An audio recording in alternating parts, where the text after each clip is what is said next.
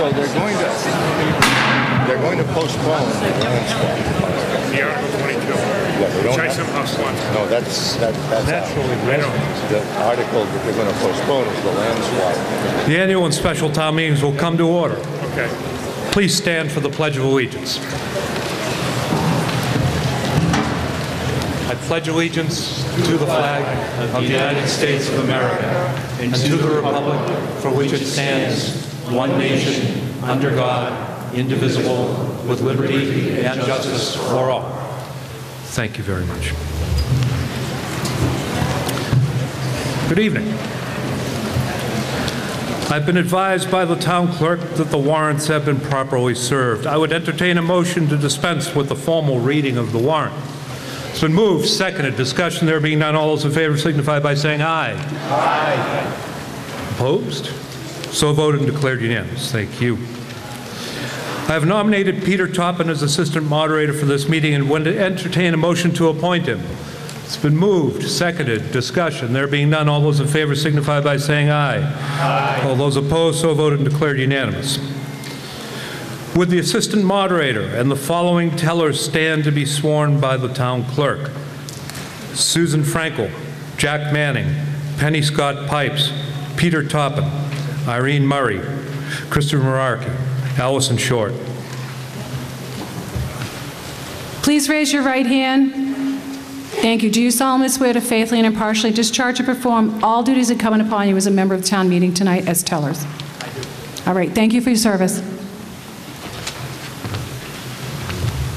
How about a round of applause for those unsung heroes that we just swore in?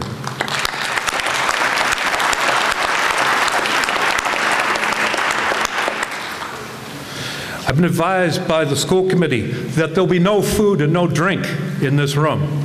So if you're eating and drinking, you better go now, because they've got their eye on you. I mean, it's a nice place. You don't want to mess it up. Thank you. Dignitaries. I had heard that Congressman Stephen Lynch might be visiting. No, we don't see him yet. Well, he'll let us know when he's here.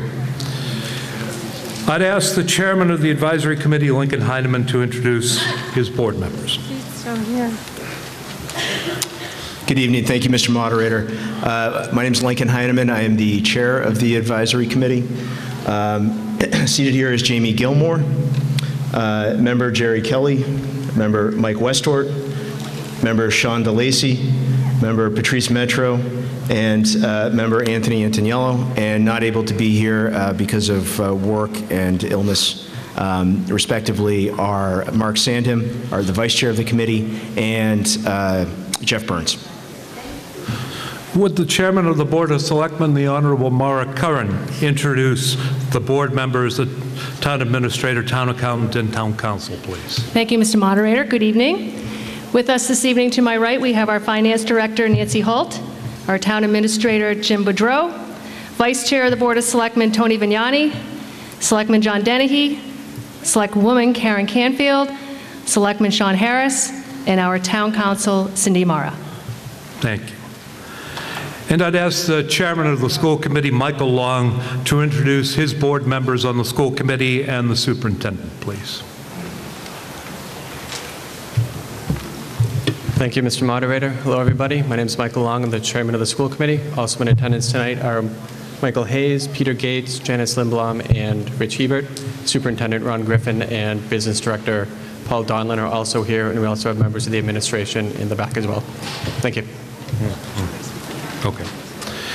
And would Chairman Chris Karsha of the Capital Planning Committee please introduce his committee?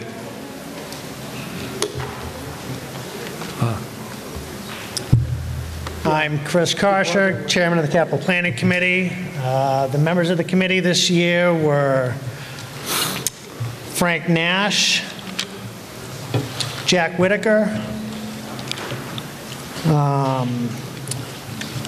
Joe, hang on, I had my pen. Gibbons. Joe Gibbons. Anthony Antonello was the advisory committee representative. Peter Gates was the school committee representative. Karen Canfield was the selectman representative. And as always, our town administrator, Jim Boudreau, was a member. Thank you. For announcements, I'd like to recognize Emily Matthews and Sean Pfeiffer, who've worked very diligently on the technical end necessary to make this meeting possible. If you'd kindly give them a round of applause, I know they'd appreciate it.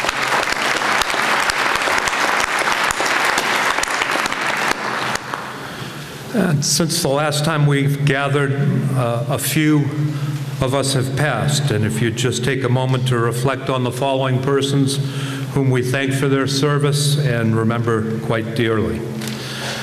Diane L. Safarian, December 3rd, 2017, Scituate Schools Transportation. Doris McGill, December 9th, 2017, Scituate Schools.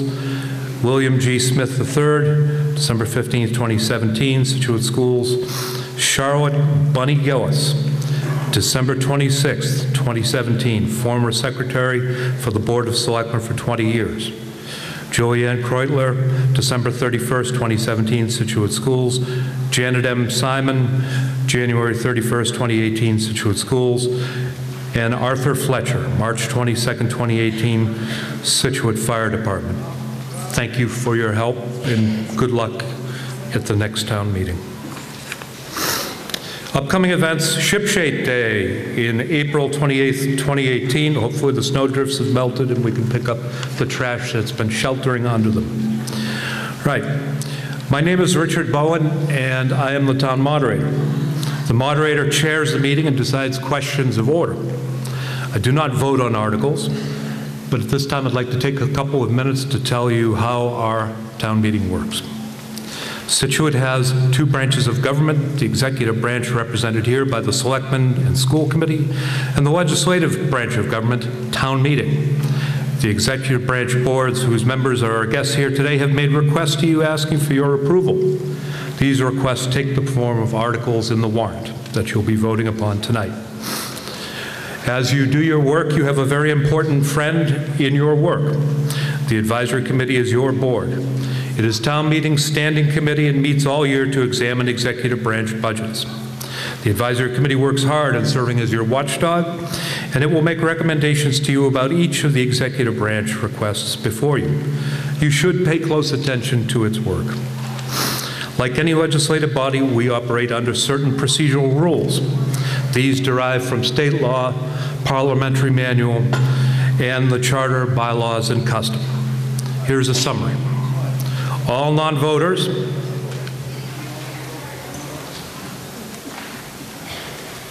we done down there? Thank you. All non-voters except for professional consultants advising town boards must sit in the non-voter section. It's up there in the back.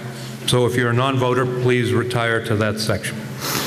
Ordinarily, only registered voters may address the meeting. However, I will assume the consent of the meeting to allow non-voters to speak, provided they are duly recognized and unless a timely objection is raised.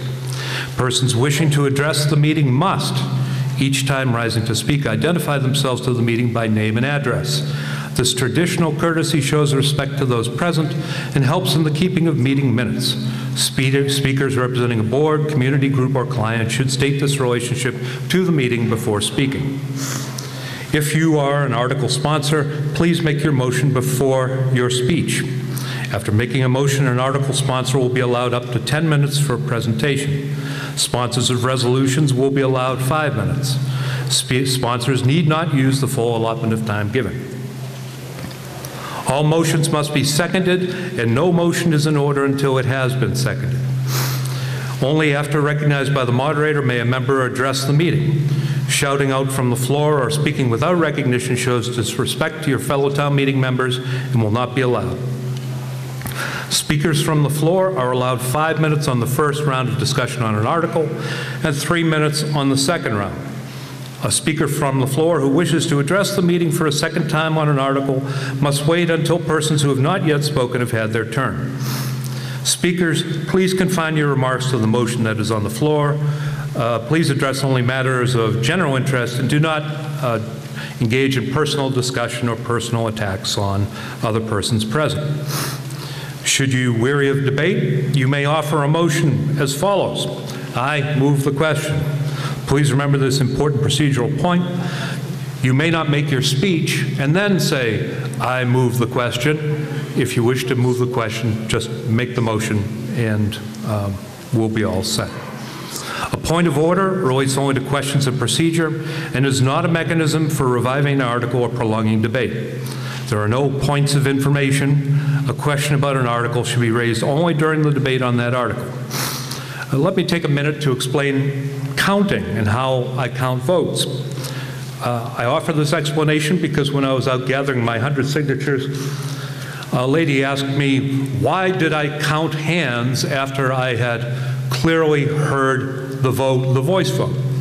And she went on to suggest that perhaps I didn't like the voting result and was attempting to alter the result by calling for a show of hands. Well, no, that's not how it works. Different articles have different quantums of vote, majority, 2/3, 4/5, 9/10. And Madam Clerk and her assistant have to keep records of your votes. And so sometimes it's very important for the people that Madam Clerk has to deal with after town meetings, such as bond counsel, the Attorney General, to have very clear records on those votes where something more than a majority voice vote is held. So if I ask for a show of hands, it's usually for record-keeping purposes, not because I didn't like the way you voted. You'd be surprised about what I think about the way you vote. And honestly, I would probably lose most bets as to how the votes would go anyway. So for the lady who very kindly signed my nomination papers, that's the explanation. Right. On voice votes, I listen to hear whether the motion passes or fails. If you question my call, please rise. If 7 or more voters rise, I will ask for a teller-counted vote. Section 20,150G of the bylaws allows the moderator to declare 2/3 votes. If the moderator's declaration is immediately questioned by 7 or more voters, we will take a count. Please silence your cell phones. I told you about food and drink. Honorary resolutions, there appear to be none. Is the congressman here yet? Yes. Oh, there you are. I'm sorry. Well, Congressman Stephen Lynch, would you honor us by coming forward and addressing the Scituate Town Meeting?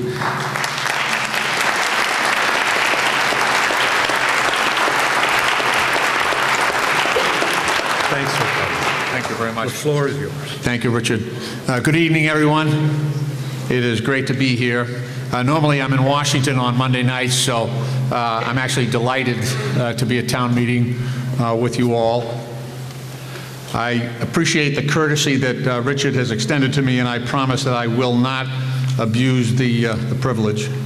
We've been busy down in Washington, and I thought I might just spend a few minutes, not long, explaining what's been going on. Believe it or not, there has been some bipartisan cooperation among Democrats and Republicans.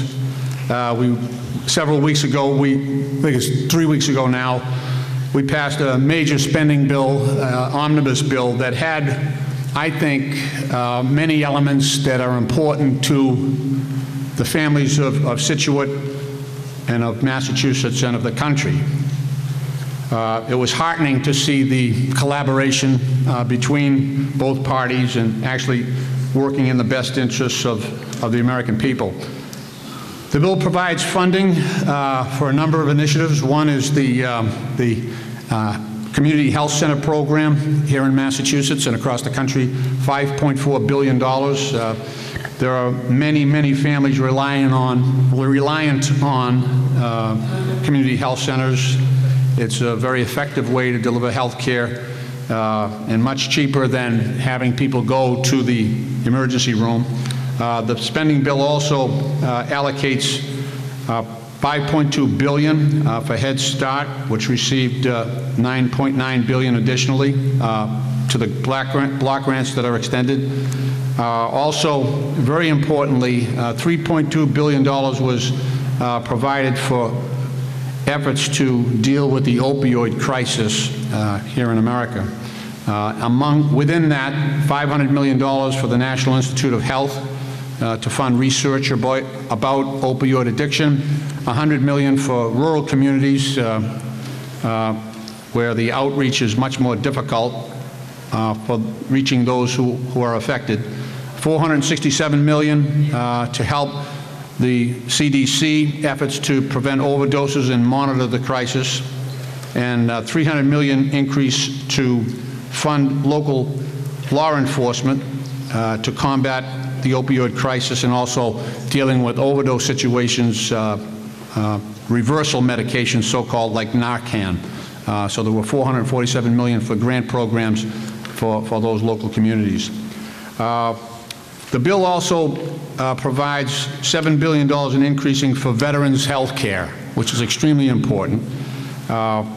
We actually have three major VA hospitals in the 8th Congressional District, to which Scituate is part. We have one in Brockton, one in Jamaica Plain, and one in West Roxbury.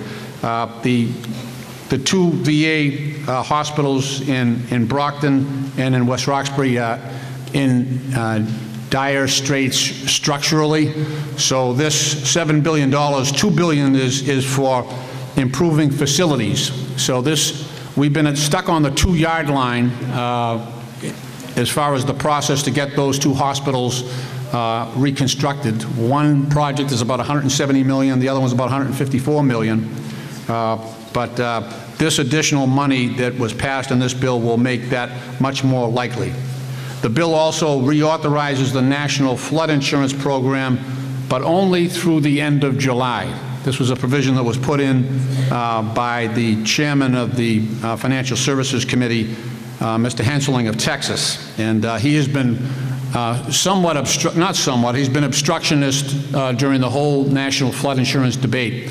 To be honest with you, his area of Texas has not had a flood since Noah, and he doesn't believe in the National Flood Insurance Program. But we here in Scituate understand the relevance and the importance of that. So what's going to happen is in July we will have to, in Congress, have another debate about the funding going forward. But in the meantime, the National Flood Insurance remapping process is fully underway. The new maps are supposed to come out on April 18th. We've been in daily contact with FEMA. Those are not out. They're not available yet. They're telling me the 18th is still a good date. I'm not so sure about that. It might be a week late. But there will also be community meetings. I know the last time I was here for a FEMA meeting, we had, I think we met at the high school, and then we did another meeting at Marshfield High School as well.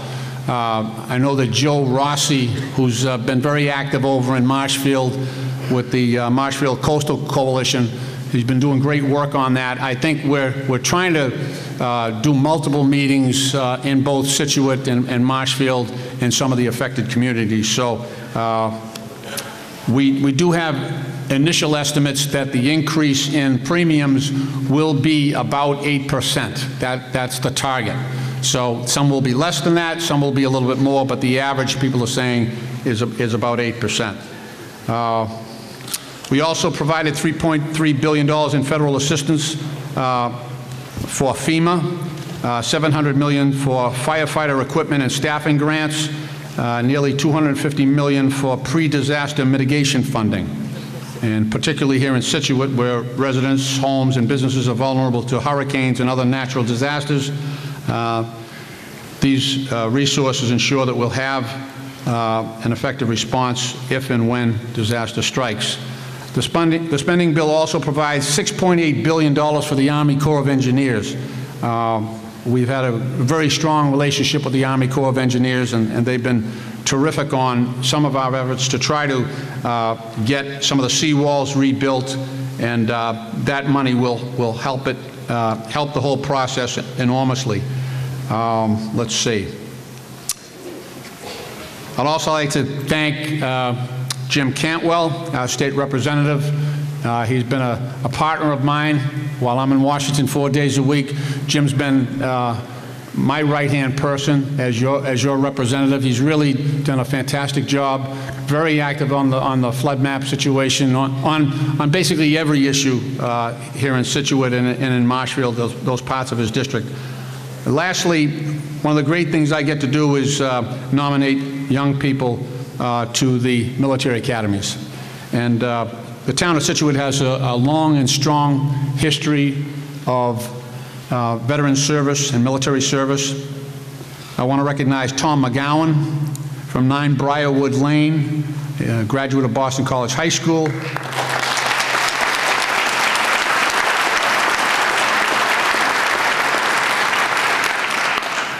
His parents are Christine and Brian, and I'm very proud to nominate him to the U.S. Naval Academy class of 2020.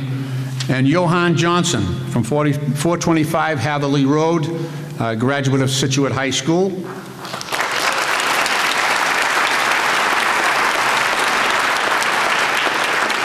His parents are Carol Clayson and Tristan Johnson, and Johan will attend the United States Air Force Academy, also class of 2020.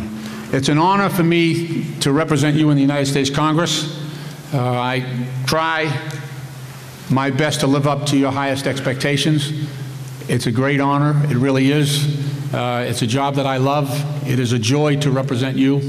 Thank you for your participation in town meeting. May God bless the town of Scituate, and may God continue to bless these United States of America. Thank you.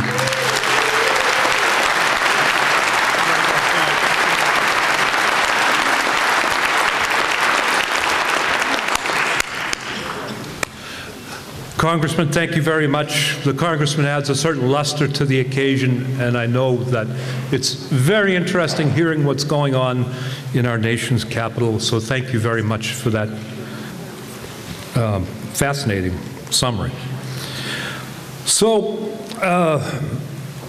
while the congressman must be like honey to the bees, because I've seen people flocking in.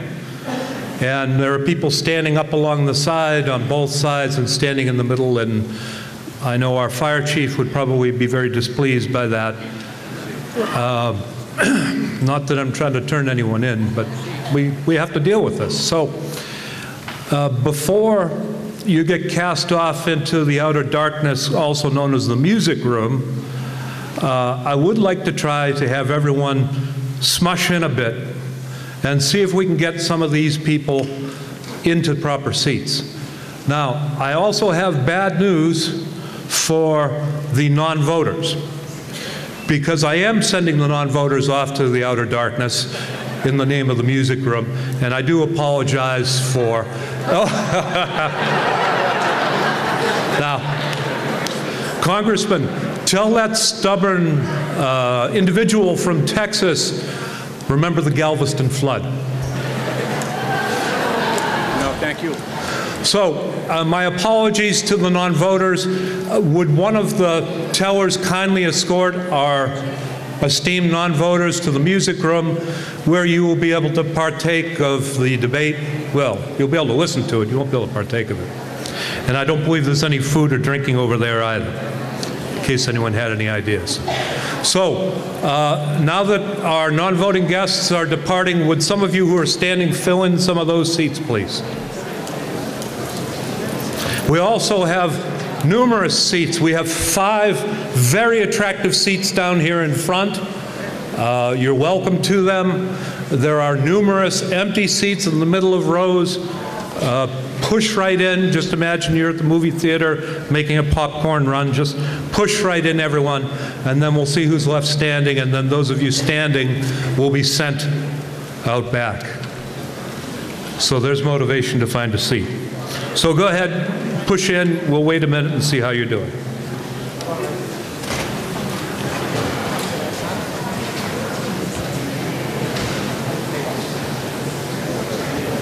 Some prime real estate right here in the center. You standees over on the left, you'll have to sit.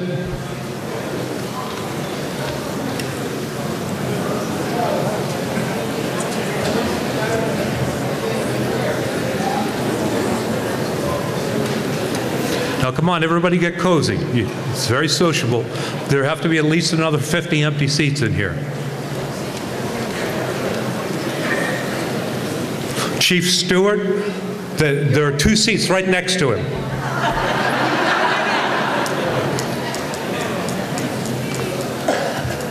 Yeah, there were a couple down here where the congressman was. Very distinguished place to sit. Come on. Those of you standing over there, you better find seats. I'm going to have to send a collection basket around to drive some of you to your chairs.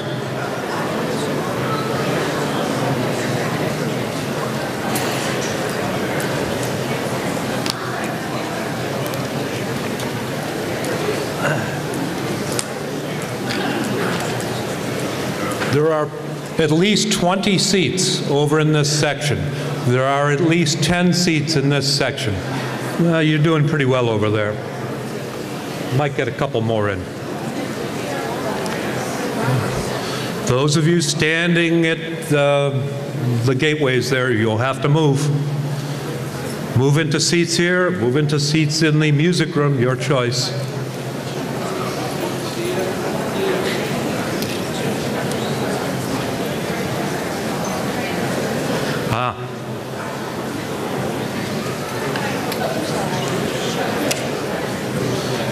If the tellers want to escort some of the more reluctant standees, please.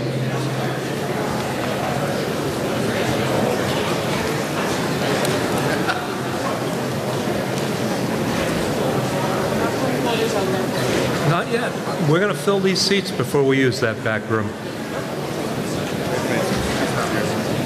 Bad enough we had to send the non-voters over, and I apologize to you non-voters.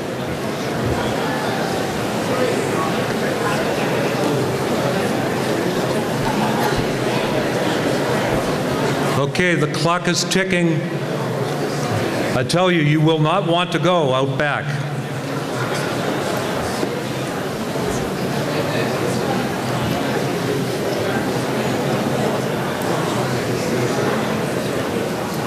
There are 10 more seats right in the center, please. 10 more seats over here. 10 seats over here.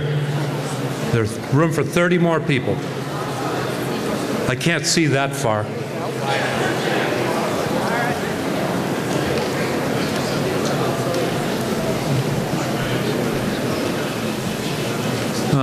This is starting to look like something.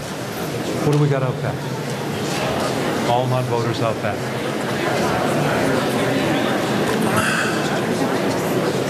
Yeah, who are these folks standing over here?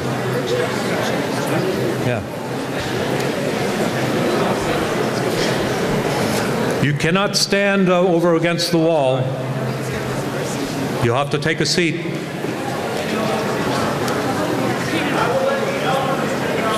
You're a gentleman. These guys are boards and committees can move in.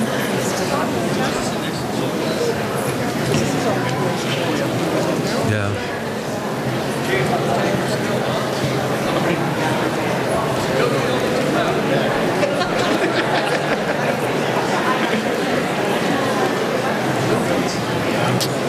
All right. We'll give it another minute.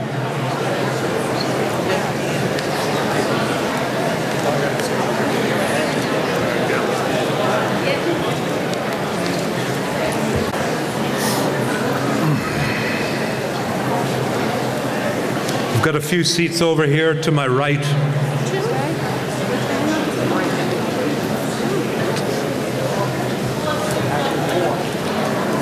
Oh, very nice 4 seats right up front. You ladies coming in right here, just for you.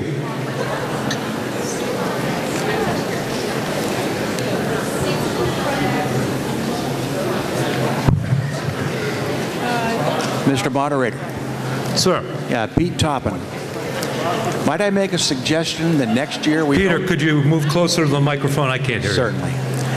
I would make a suggestion that next year we return to the floor in the gymnasium so we don't have this kind of issue.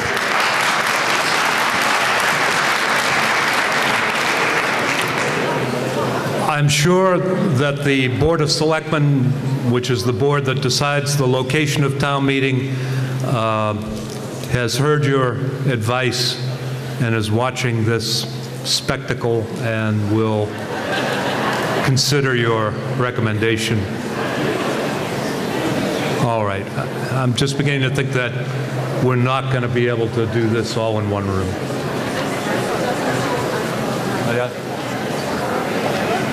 Okay.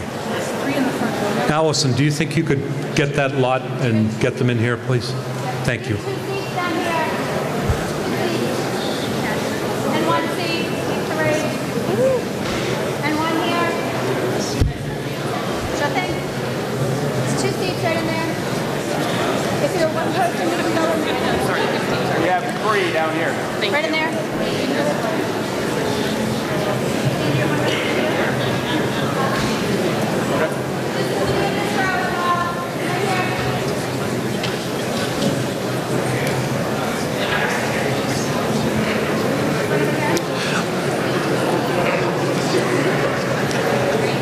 All right. Hey, Kathy, I give up. What's this?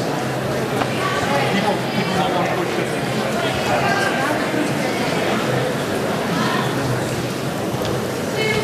Yes. All right. What we're doing now is, if the people who are standing do not wish to take advantage of the available seats, you will be going to what we euphemistically call the music room. And the tellers will show you where to go.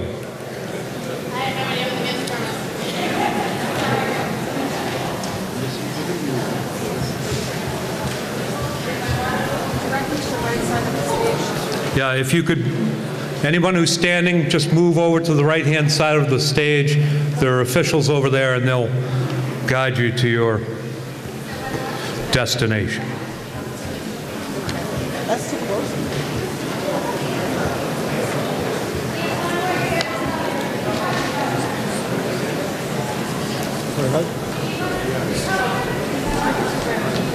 Yeah. Peter? Guess where you're going? Pardon me? I'm asking the deputy moderator to go to the music room to preside over our late arriving flock. I can do that. You get the fashionably late. And now there's an empty seat right here.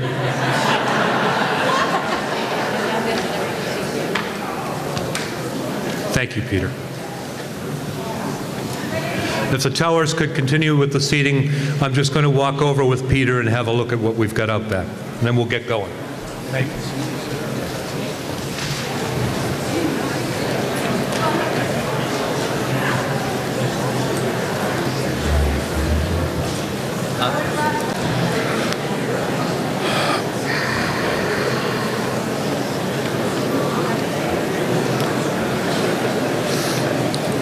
Call the meeting back to order.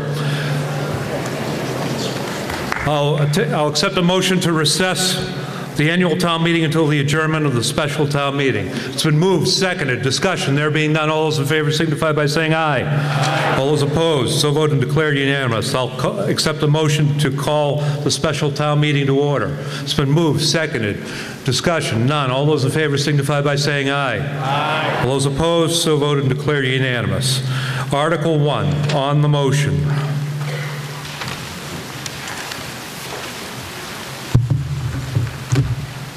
Welcome, and thank you for your patience with all that. I move that the town vote to transfer from free cash the sum of $100,000 for transfer to snow and ice costs, and transfer from the stabilization fund the sum of $1 million for transfer to emergency storm costs for the purposing of balancing the fiscal year 2018 operating budget pursuant to Article 4 of the April 26, 2017 annual town meeting warrant. It's been moved, seconded, discussion. Chairman Curran. Thank you, Mr. Moderator. This article is asking permission to move $100,000 from free cash to balance the snow and ice budget and $1 million from our stabilization account to balance our 2017 budget due to the costs associated with making repairs and cleaning up after storm costs. These storms that came this year caused our infrastructure some significant damage.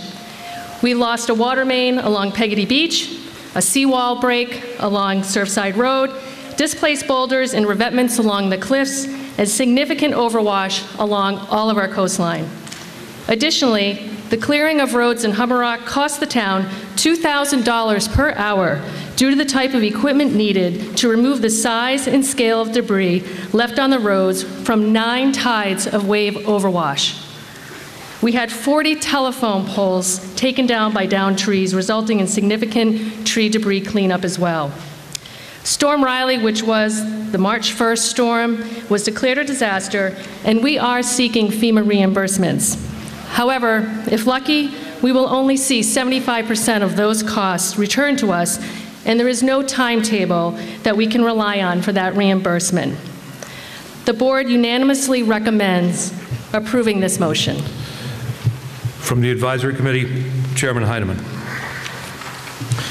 Thank you, Mr. Moderator.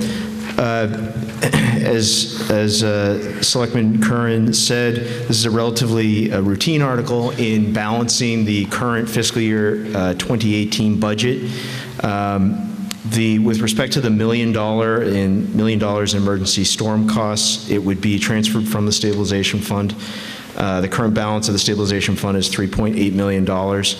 A note of caution in that the stabilization fund is the primary source for cleanup of these storms, and with most folks' expectations that there will be more and more destructive storms in the future, a note of caution is that this will likely be a strain on the stabilization fund going forward. Nevertheless, the advisory committee did unanimously vote to recommend approval of this article on a 7-0 vote. Discussion from the floor. There being no one at the mics, would Deputy Moderator Toppin take a voice vote in the music room and send the vote through?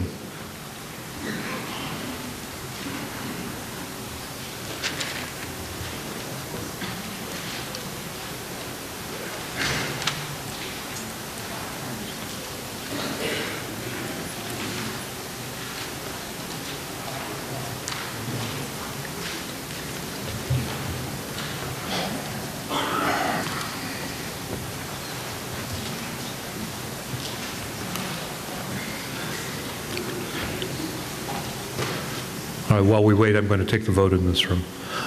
This requires a 2/3 vote. All those in favor signify by saying aye. Aye. All those opposed? It's unanimous in this room. I'm going to go see what's happening back there.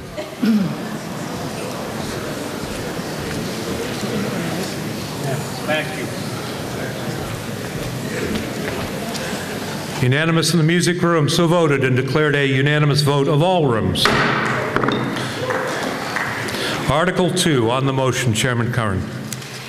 I move that the town vote to transfer the sum of $705 from free cash and $657 from the Water Enterprise retained earnings for the purpose of paying fiscal year 2016 and 2017 unpaid bills. The moved, seconded, discussion, Chairman Curran. This is just a routine article to take care of bills that came in from prior years after those fiscal years had ended. One was for a drug testing bill for $705, and the other was reimbursement of $657 for training for the water treatment licensing. The board unanimously supports approval of this motion. From the Advisory Committee, Chairman Heineman. Thank you, Mr. Moderator. As Chair Curran said, this is a routine article to pay bills that were received after the end of the accounts payable period from the previous fiscal year. The Advisory Committee unanimously on a 7-0 vote recommends approval of this article. Discussion from the floor, there being no one at the mics. This requires, just to make it more complex, a 9/10 vote. So for that lady who said, why do you count these things? Oh, this is why.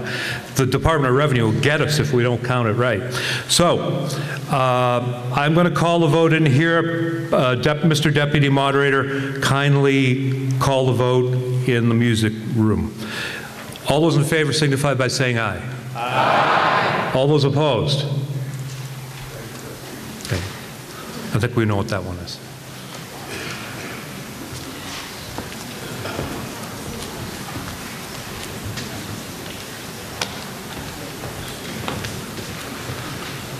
So voted and declared unanimous in all rooms. I'll accept, that's it on the special town meeting. I'll accept a motion to recess the special town meeting without day and to reconvene the annual town meeting. It's been moved, seconded. No discussion. All those in favor signify by saying aye. Aye. All those opposed? I have to see what they said. Mr. Deputy Moderator, how did it go over there? I'm going to bring a walkie-talkie. Thank you. Tin can, strings. So voted and declared unanimous. The special town meeting is dissolved, and we now return to the annual town meeting. So,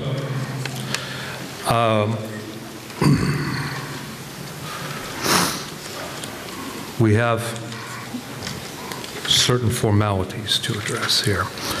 So, reports of the boards for the Board of Selectmen, Chairman Maura Curran. Yeah, go ahead, Maura. Okay. Thank you, Mr. Moderator. Good evening, and before we continue, I wanted to take a moment to briefly address three things: our town staff, the current state of town finances, and what to expect this evening. We welcome Jim Boudreau to his first official Scituate town meeting.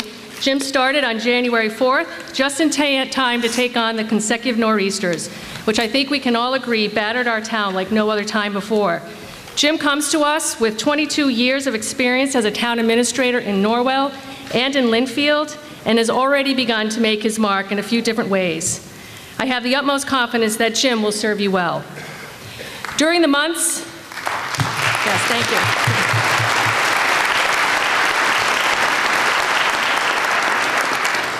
During the months of September through January, the board was fortunate to have Al Banger step in to lead the team. When we asked Al if he would consider helping out, he didn't miss a beat. Al kept important things moving, like our senior center project and budgetary planning. The financial plan we have before us tonight is largely due to the planning and organization of Al and Nancy Holt, our Director of Finance, who both have the utmost confidence of the board, and we're truly grateful for their dedication and service. And I want to thank Al and Nancy for all that work. Thank you.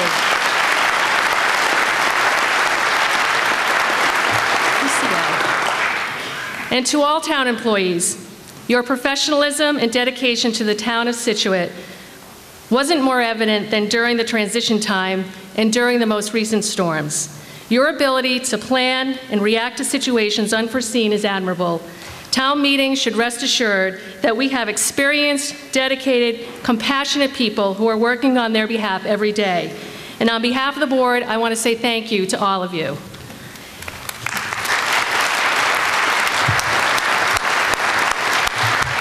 And I'd be remiss not to call out our Deputy of Highway, Mike Breen, who just retired, not from the highway, but from being the Scituate High School hockey coach. So congratulations, 18 terrific years. We're happy you're staying on with us. To review the past year, Scituate continues to have sound financial policies that allow us to invest and plan for our future.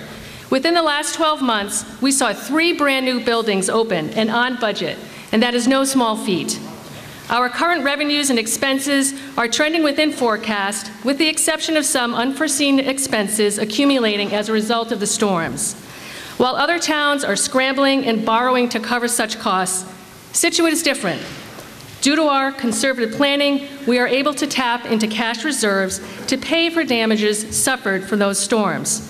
At the close of 2017, we had over $3.2 million in free cash, which has provided us with that flexibility. This cash continues to be a critical asset for us to fund our capital plan and to offset unforeseen costs, such as those storm costs. And this year, various departments have secured over $10 million in low-interest grants and loans to rebuild several sections of seawalls and other foreshore protection projects. The board is committed to prioritizing our coastal assessment to continue to secure federal and state funding to assist us in protecting our coastal and harbor areas.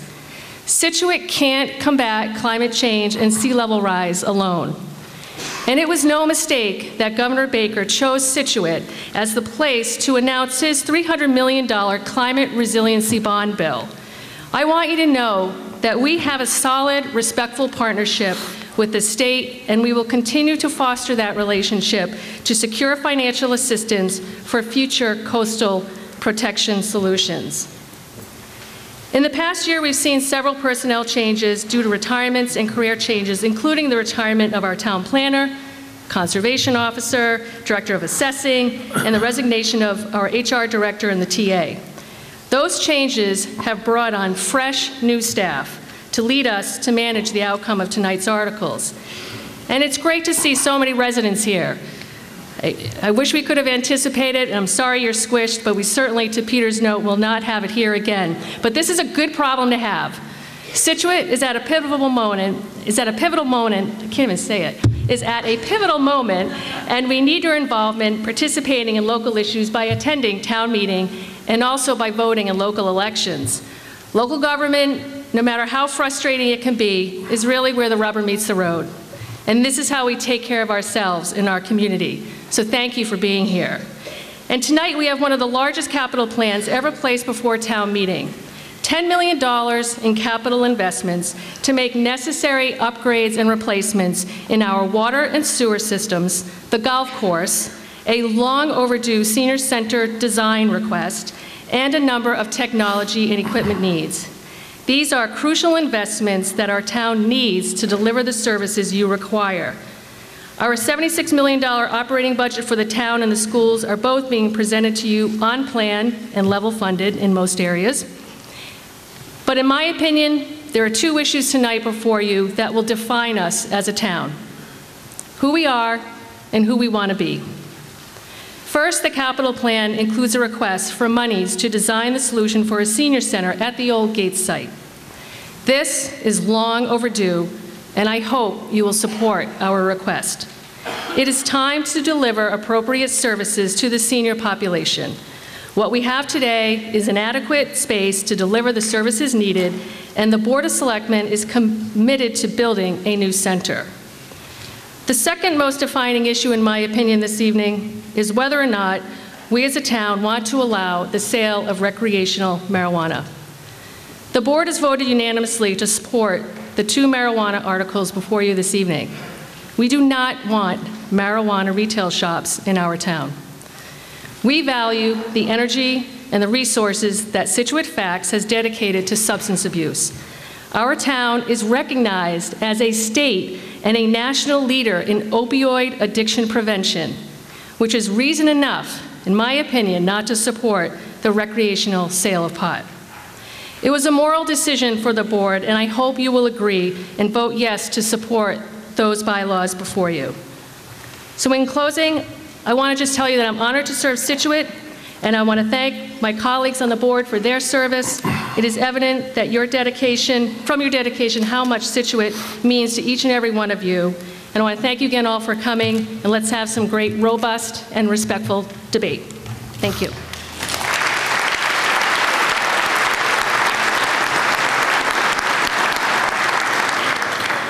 From the Advisory Committee, Chairman Lincoln Heineman. Thank you, Mr. Moderator. I'd like to just start by reiterating what Chair Curran said regarding the new town administrator, Jim Boudreau. It's been great working with him in his first few months on the job, and the continued great work of Nancy Holt as the finance director for the town and the town accountant.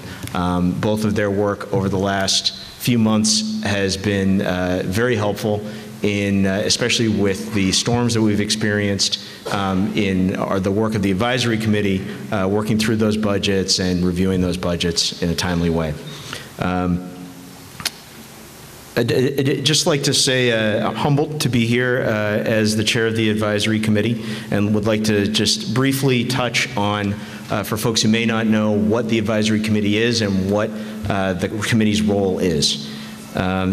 As the presiding officer of the legislative branch, the town moderator appoints 9 citizens to serve 3-year staggered terms on the advisory committee.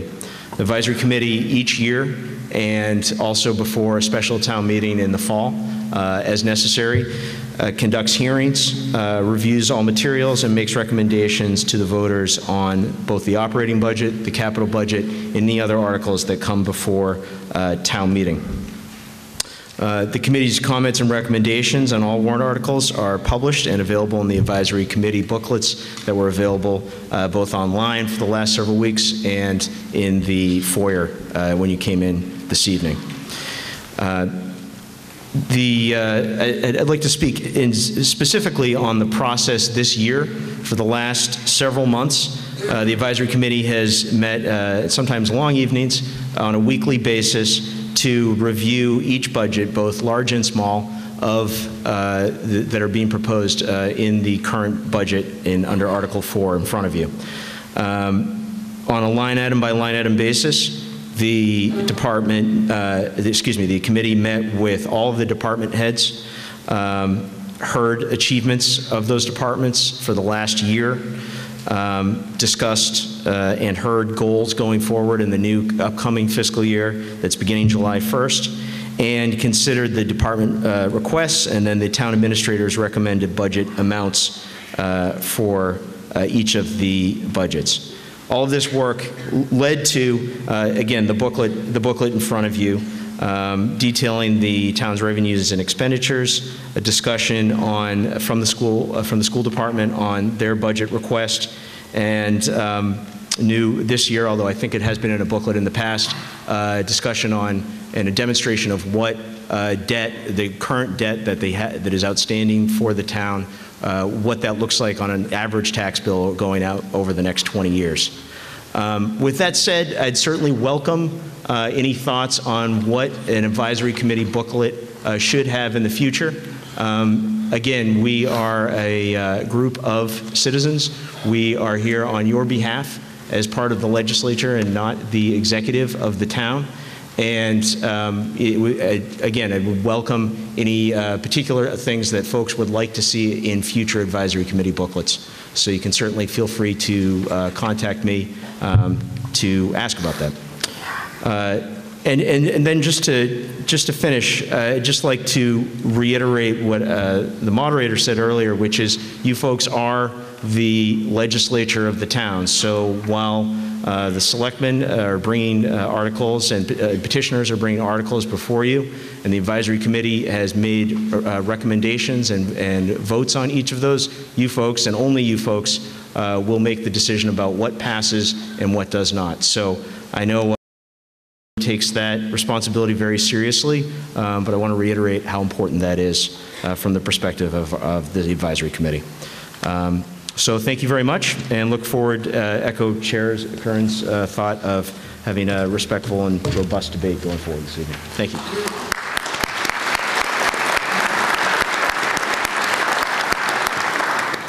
Delivering the evening's final report from the Capital Planning Commission Chairman Christopher Karsha.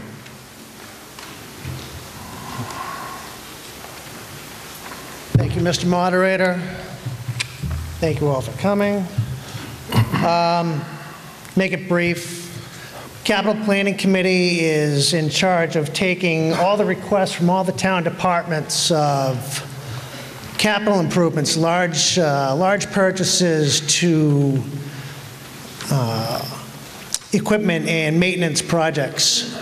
And we review these projects against a set of criteria and determine if they are to be presented to the board and thus to you. This year, the original requests were for almost $22 million in maintenance projects and equipment replacement. Between capital planning, the Board of Selectmen, and Nancy Holt, the Finance Director, we whittled that down to $10,435,000, which we think is all very well spent and wisely spent. It reflects an attitude in capital planning to stop kicking the can down the road and start bringing us up into modern days. We're buying 11 trucks for the DPW because we kept kicking the can down the road. We're buying a new boat or we've recommended a new boat for the harbor master because we can't keep buying used equipment. Of all the requests, the Capital Planning Committee was unanimous in all but 3 of them in supporting them. The 3 that we weren't unanimous on, we'll get into as we go line by line through the capital budget later in the meeting. Other than that, that's all I have. Thank you.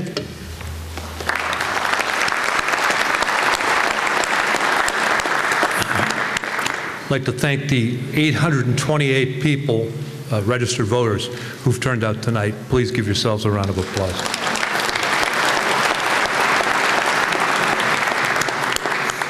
All right, I'm going to try to put my foot on the accelerator here a little bit. We're going to, at the suggestion of the town administrator, Mr. Boudreau, he suggested to me that we take up something called a consent agenda. Now, that's something that we used here maybe about once 10 years ago, and it's used in some other towns. And what it involves is grouping together certain articles that, nobody ever asks a question about. I don't really need to hear a speech on every time on one of these articles that nobody really seems to do anything other than vote unanimously for. So what we've done is we've lumped them into a group, and with a single 2/3 vote, we could dispose of Articles 1, 2, 10, 11, 13, and 14. Sounds pretty good, huh? Okay, so, but before I can do that, well, we're going to let Chairman Curran come up to the mic. Just remember, if you really are dying to talk about indemnifying Chapter 90 something or other, just say, no, I don't want to do this, and we won't do it. So, Madam Chairman, go ahead. Thank you, Mr. Moderator. I move that the town vote to take Articles 1, 2, 10, 11, 13, and 14 out of order, and that they be passed by consent in accordance with the motion shown on the consent agenda distributed this evening. Okay, it's been moved, seconded. Because they're all lumped together, we don't need to discuss it. Does anybody object to taking 1, 2, 10, 11, 13, and 14 out of order? No. How about you, Peter, Mr. Deputy Moderator? Anybody out back? I shouldn't say out back, that sounds bad. Anybody in the music hall have an issue?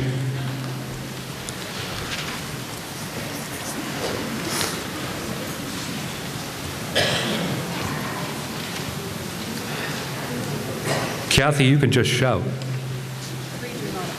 3 do not agree. No, that's okay. This just requires a 2/3 vote. That helps me identify what we're going to do here. So, I'm going to ask Mr. Deputy Moderator to take a voice vote in the music room, and under the section 20,100 and whatever it was, you can declare a 2/3 vote if you so find. And I can do the same thing here. All those in favor of the consent agenda and the motion made by Chairman Curran signify by saying aye. Aye. All those opposed? No. Unanimous but 1. Now let's see what's happening back there.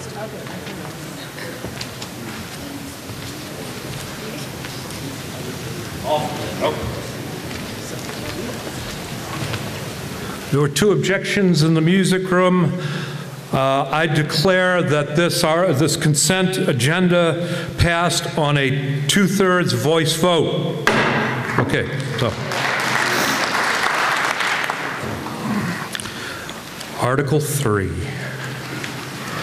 I thought you'd like that one, it's down.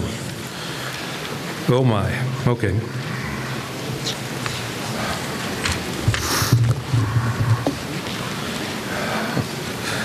Selectman Danny.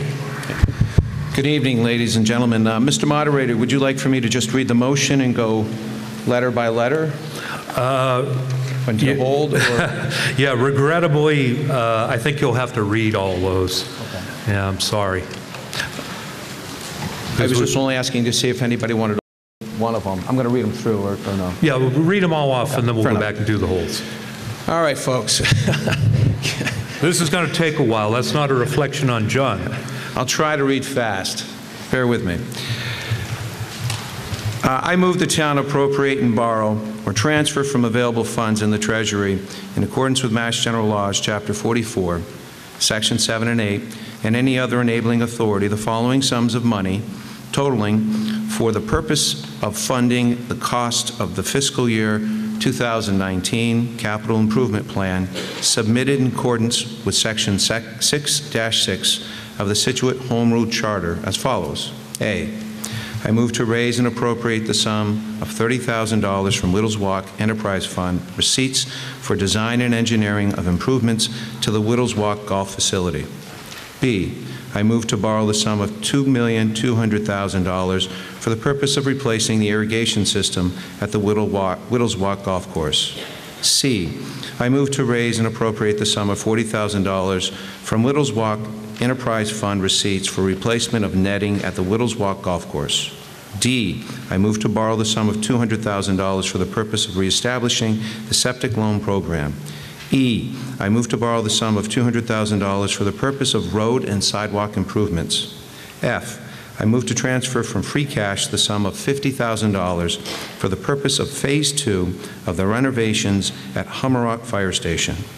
G, I move to transfer from free cash the sum of $26,440 from the Capital Stabilization Fund and the sum of $133,560 for the purchase of radio equipment and infrastructure upgrades. H, I move to transfer from the Beach Revolving Fund the sum of $273,560 for the rehabilitation of the Egypt Beach parking lot. I move to borrow the sum of $200,000 for the purpose of foreshore protection. J, I move to transfer from the Capital Stabilization Fund the sum of $140,000 for Phase 3 of the expansion of the Cudworth Cemetery. K, I move to transfer from the free cash the sum of $200,000 for the replacement of vehicle number 1-7, a 1993 International 6-wheel dump truck for the Department of the DPW, Department of Public Works, Highway Division. L, I move to transfer from the free cash the sum of $437,500 from the Capital Stabilization Fund the sum of $100,000 for the purpose of replacing the 1987 Rescue Fire Pumper. M, I move to transfer from free cash the sum of $983,650 for the design, engineering, and bid documents for a new senior center at the Old Gates School site. N, I move to transfer from free cash the sum of $300,000 for the purpose of installing communication equipment at Fire Station Number 1, that's First Parish Road, and Number 4, Hummerock.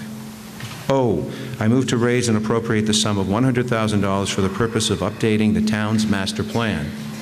P, I move to transfer from free cash the sum of $70,000 for the replacement of vehicle number 2-3, a 2005 Chevy 350, or I guess it's 3,500 dump truck with plow for DPW Public Grounds Division.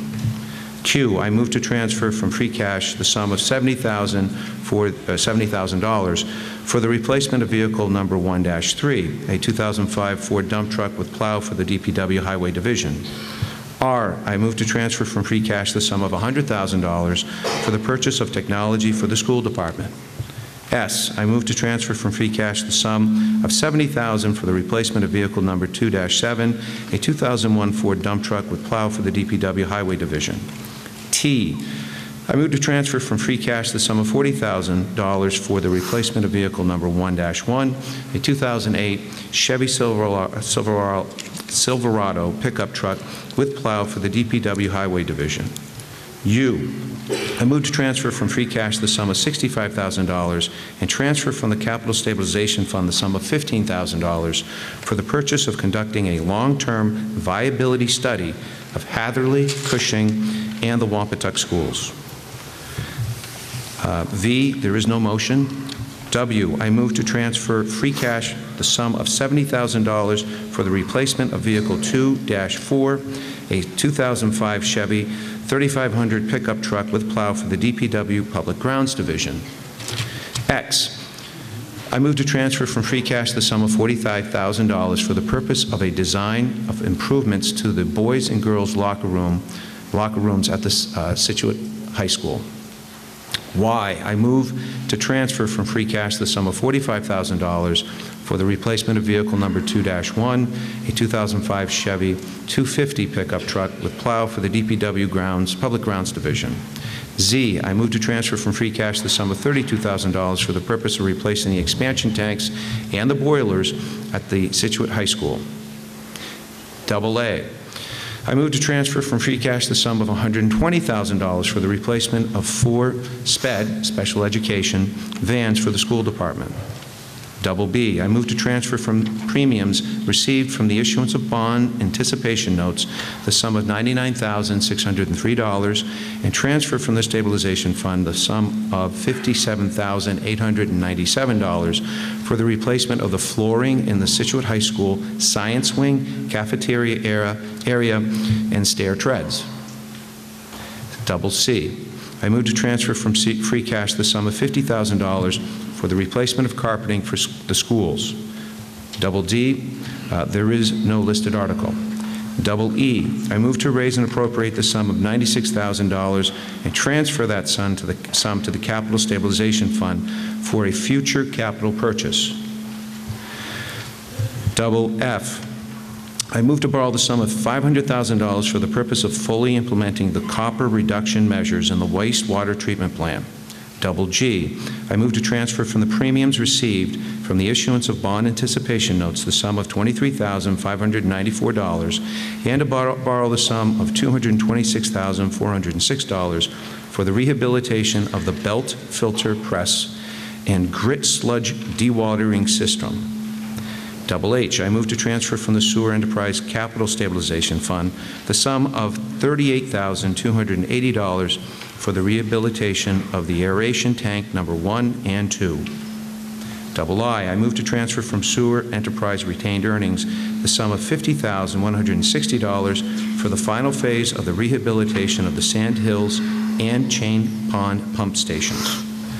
J, I move to transfer from the Sewer Enterprise retained earnings the sum of $48,400 for the replacement of vehicle number 54, a 2005 F-150 pickup with plow.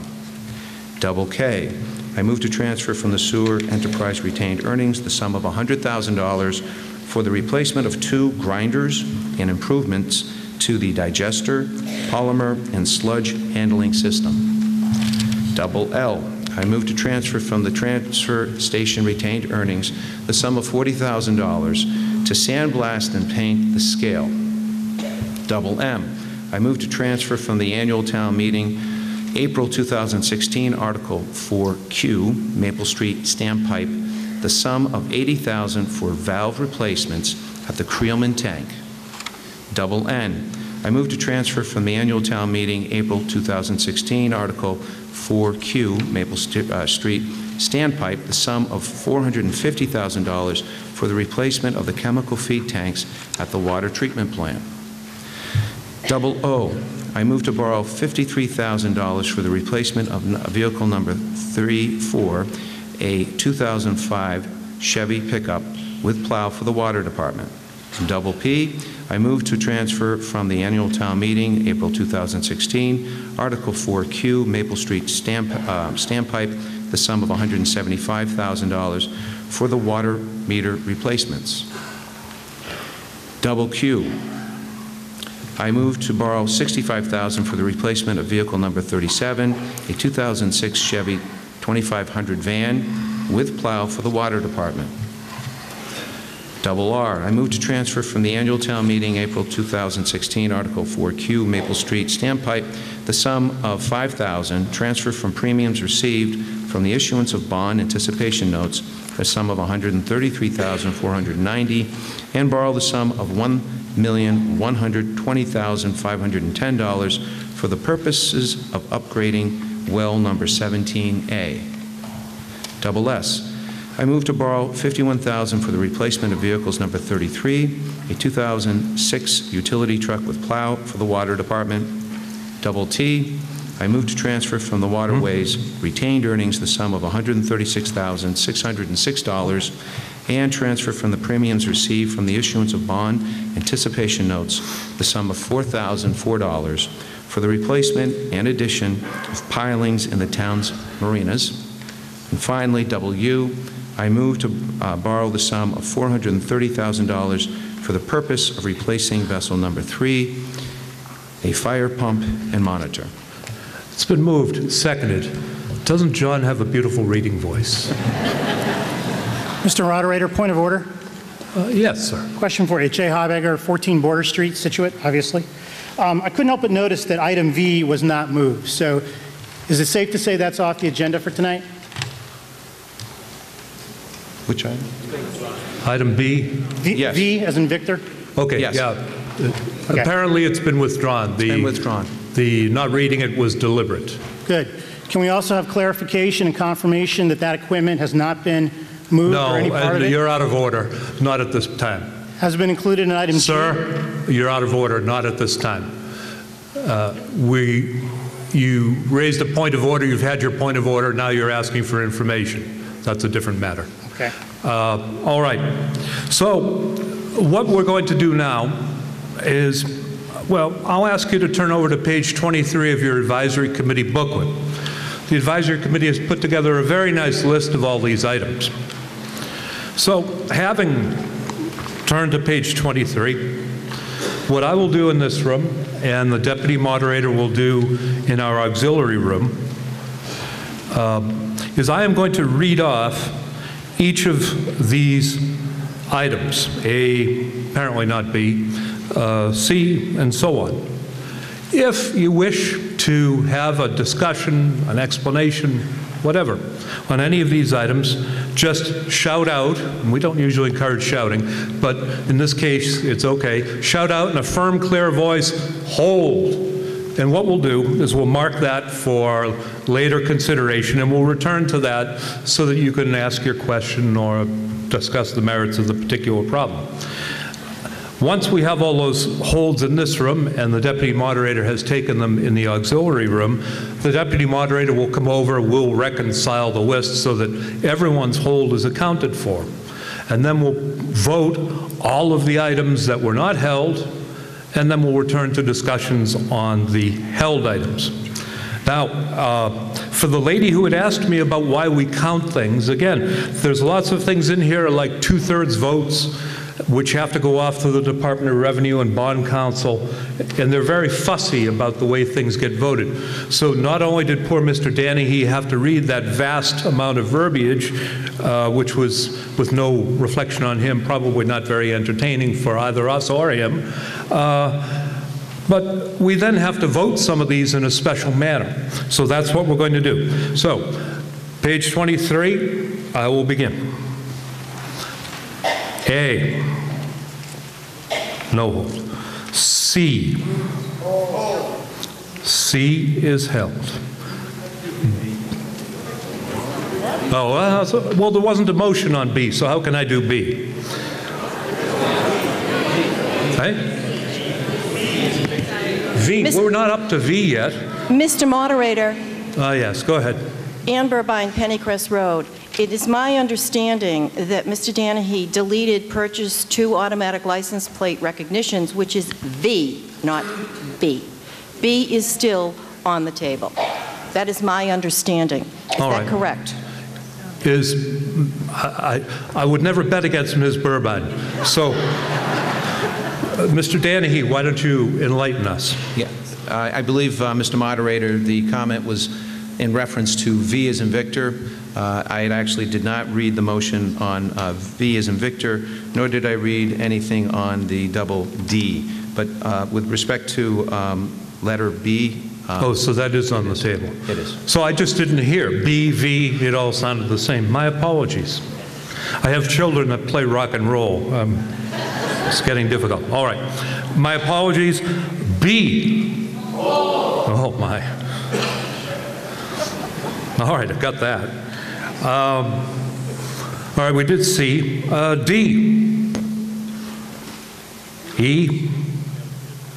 F. G. G is held. H. H is held. I. J. K. L.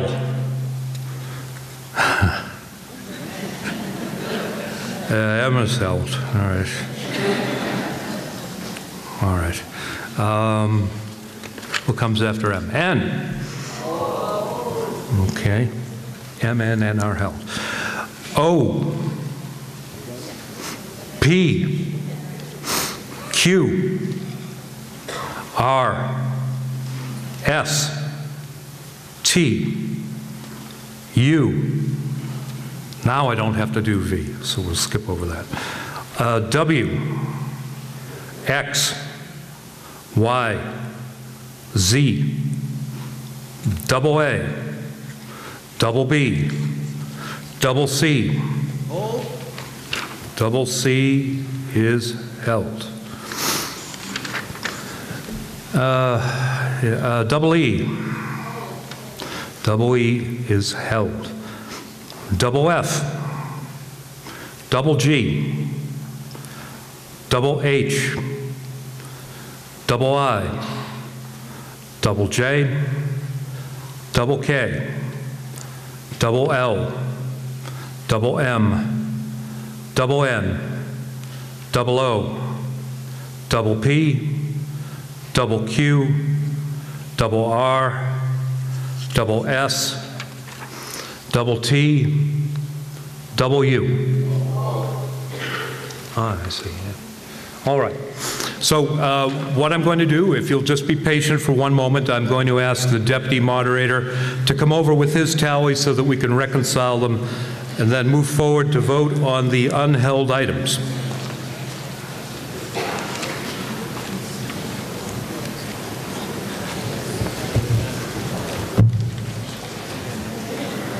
Oh, you're a very agreeable group.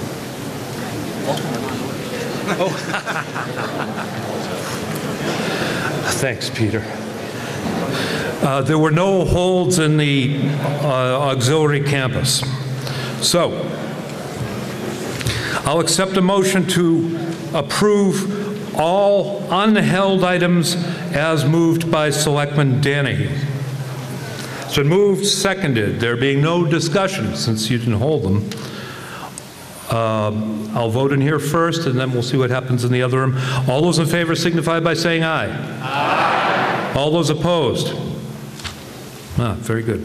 We'll wait for the news.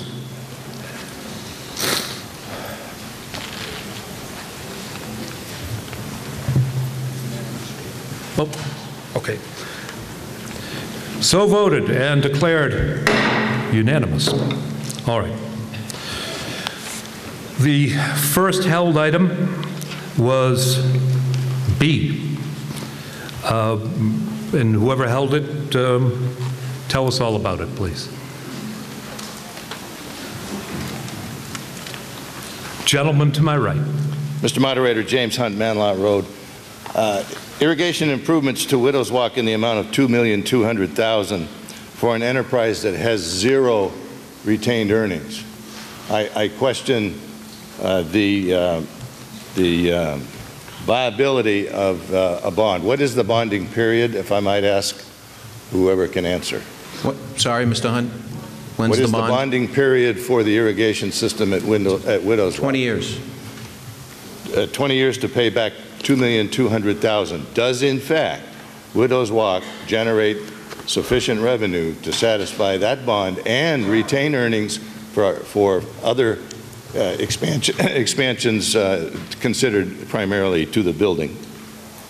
Can you assure us that Widows Walk revenues are indeed adequate? Yes. Thank you. Gentleman to my left. Scott Greenbaum, 40 Damon Road. Sir. When I first moved in town, came to my first meeting, general funds were used to make up for a shortfall of the revenues of the Widows Walk to pay the bonds. That was repeated at least for 10 years. At each one of those meetings, the town guaranteed the citizens that it would be repaid. I see no plan for that repayment. My first question is, which probably no one here has the data, how much money did we take out of general funds to pay the debt service for Widow's Walk prior over all those years? I have no idea how many years, 10 or 15 years, but it's, to my recollection, it was $200,000 to $300,000 a year, so we're $2 to $3 million in the hole. So we should be paying back our debts from Widow's Walk first to the town taxpayers. And then the second question is, when this Widow's Walk was put up, it was told that it was going to be a cash cow and we'd actually have money coming back after operating expenses. Obviously, we're now spending money that Widow's Walk can't support at this point. So I'd like to know when the town is going to be reimbursed from the enterprise zone for Widow's Walk for the debt service that we paid for them, and how much that is. Scott, that's news to me. It's the first time I've heard that the past, whether it was 96, 7, or 8, prior to my coming here, that the town used general funds. I'm more than happy to look into that and find out what exactly the amount was used in the years or year that funds were there. I don't have an answer for you. With respect to going forward with the project as a whole, we're looking at revenues annually now that the bond's been paid off as of last year, of anywhere between $250,000 to $300,000 conservatively. So what we were doing is all the revenues that we were generating from all the golfing was used to pay off the bond. I can't say back in 1995 or 96 it was wise for the town to get into the golf business. What I can tell you, though, is today is that it is a revenue source. As this gentleman over here, Mr. Hunt, had mentioned, with a $2.2 million bond going out to pay for the irrigation system, that's well enough annually to be able to pay that, and then also begin to plan for future expansion or improvements of the golf course. For the past 20 years, the money has gone to pay for the bond, has not gone for any of the improvements. And I defy anybody driving by who's been there will look at the building and notice that it's in disrepair. So that's one of the other capital projects that we're looking at, trying to generate a plan to say, what are we going to do going forward? When that building was built, it was not built to be as a facility. It was only used for the golf carts. It was an afterthought. They ended up putting up the structure on top of it. And where did they put the bathrooms? In the best place for a view of the river and the North River and the view. So obviously it was not well thought out. It was an afterthought. So that's why I say to you, I think, with the irrigation system that's before us, the useful life is 20 years. I was stunned to find out last year that we're going to need to put in a new irrigation system. The benefit of it is that it's now going to be a more modern one that's going to be more efficient for conservation of water. And as I said to somebody early today who called me about it, I said, well, there are two things you need to run a golf course. You need water and you need a lawnmower.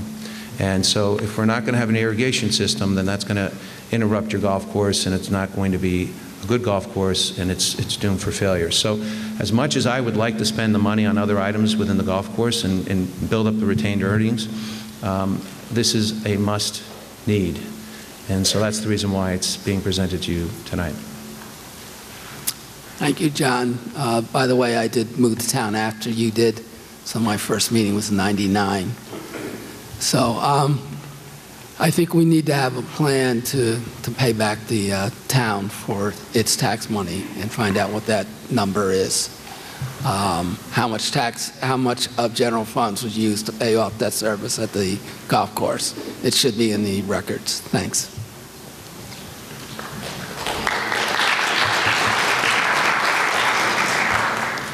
I can't tell if you're in line or just hanging out. Okay, thank you. Mr. Deputy Moderator, do we have anyone in the reserve room who wishes to speak? Just send them up or let us know otherwise.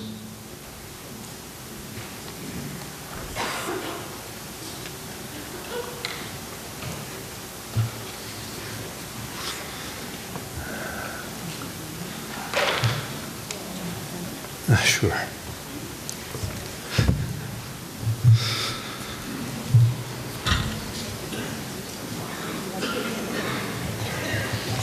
I can assure you we're going to be in the gymnasium next time. We have a speaker who's coming forward. It's a bit of a maze back there, so I don't know, I might have to put breadcrumbs down. Oh, no, nothing, nobody yet? Are you the speaker? Oh, mic in your hand, you look like a speaker to me. I'm going to go look.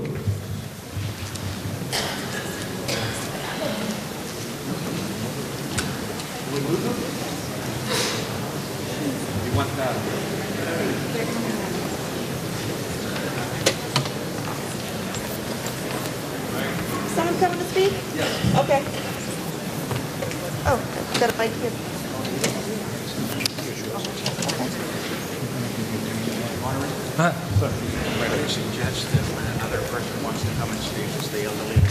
My name is Eileen Donaldson. I live in Scituate Trail. Yeah, I like that. Very simple for me. Repay the debt.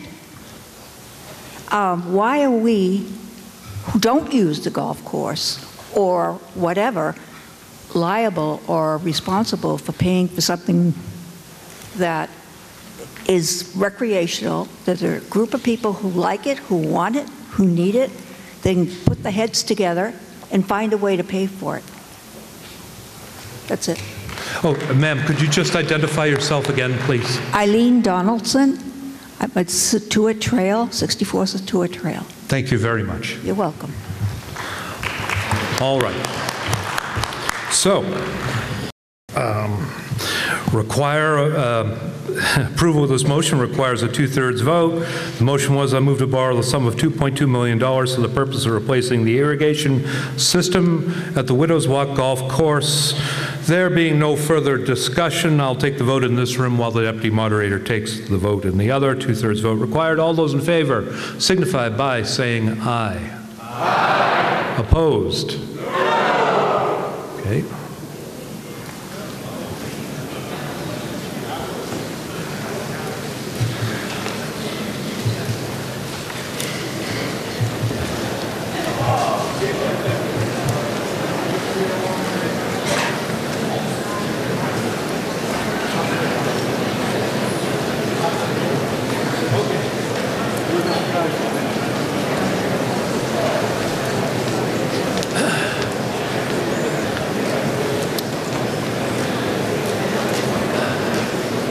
The declaration in the reserve room was not 2/3. While I think it was 2/3 in here, the only way to reconcile the difference is by counting the vote.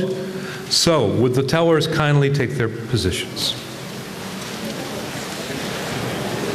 And Mr. Deputy Moderator, would you kindly make the count calls in the auxiliary room as we go? You have voting cards. Are the tellers ready? Are any tellers not ready? Oh, yeah. Oh, yeah, Allison, you'll be. How are you, Mike? This is a shoes off count.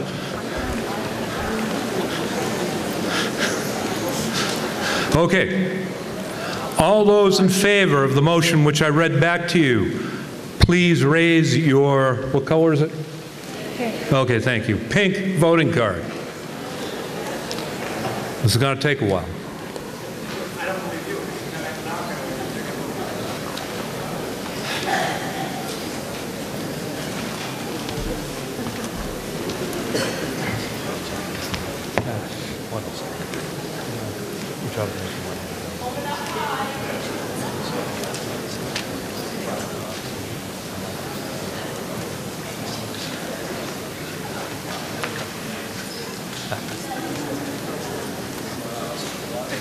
Oh, yeah, doing good, thank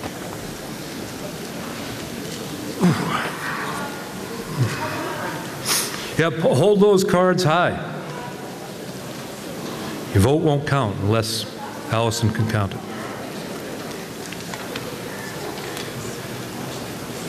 That's it. Yeah.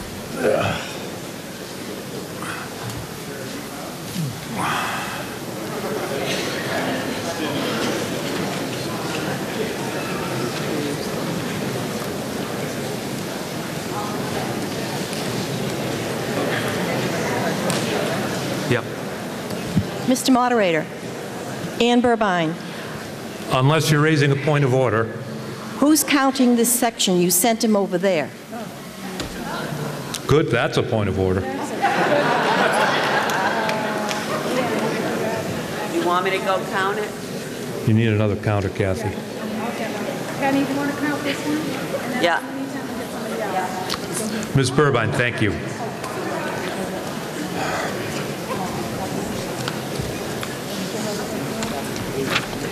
Can you put the names in that I'm supposed to call?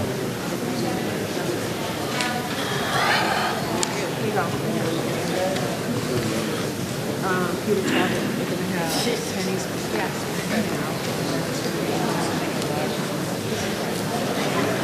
Thank you.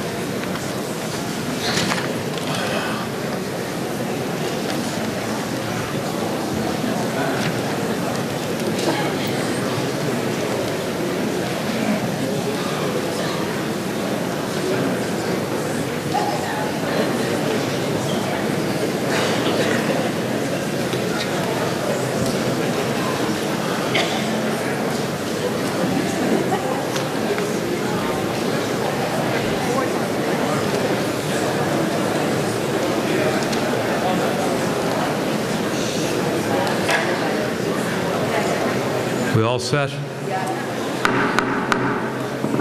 Thank you. What I'm going to do is I'll call off the names of each tower and section, and Madam Clerk will record the vote, and then we'll take the no votes after that.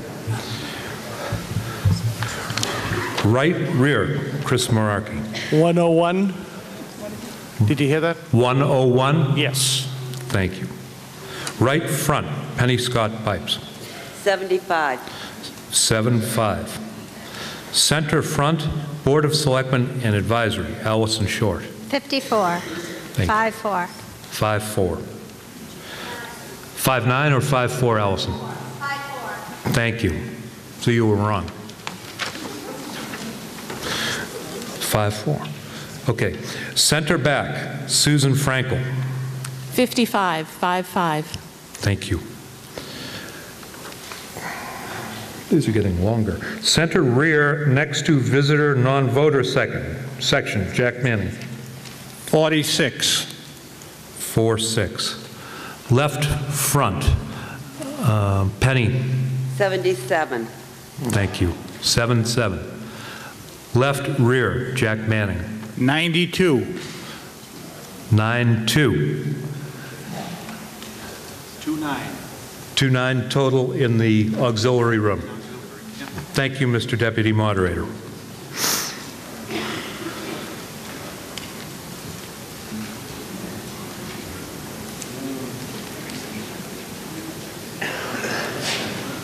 You all set? Okay. All those opposed, please raise high your pink voting cards. I'll do you guys first.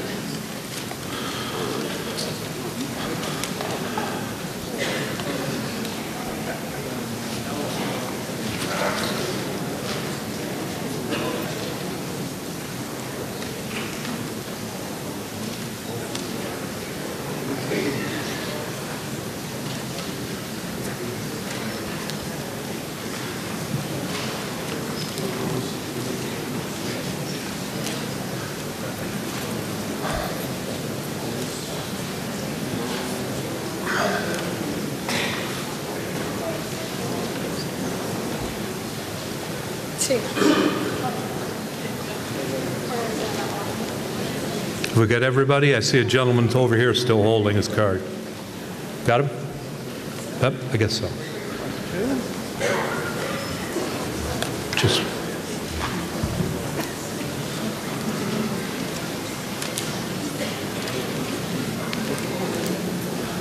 All set, Penny? Okay. Right rear, Chris Maraki. Uh-oh. He just left. Oh.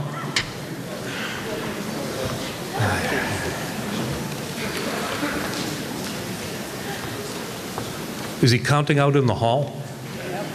Oh.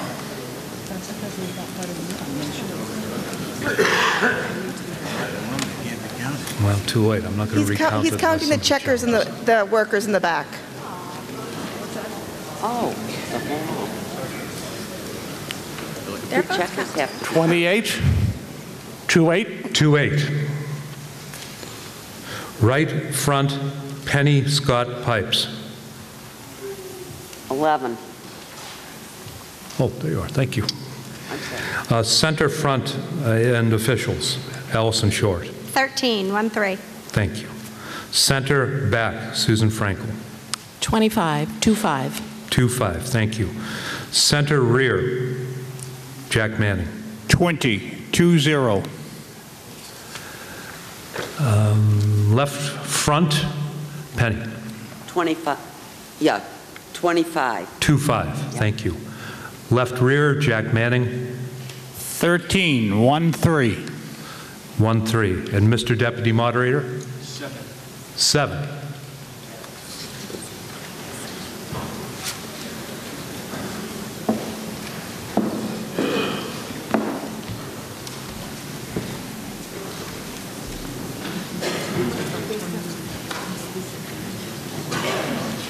So, it passes. Which is the correct one? 5-2 now? By a vote of 529 votes in the affirmative and 142 votes in the negative, the motion passes by the required quantum of vote.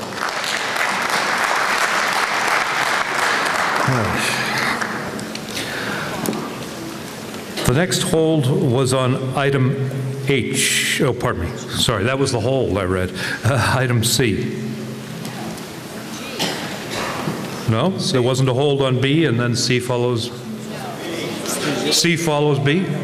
Oh, okay. Yeah, I'm not ready to go to G just yet. There was a hold on C. Oh, yes, there was. Oh, yes. I don't mean to sound like a speak and say, but, you know, A, B, C. Even I got that one. Okay. Who held item C?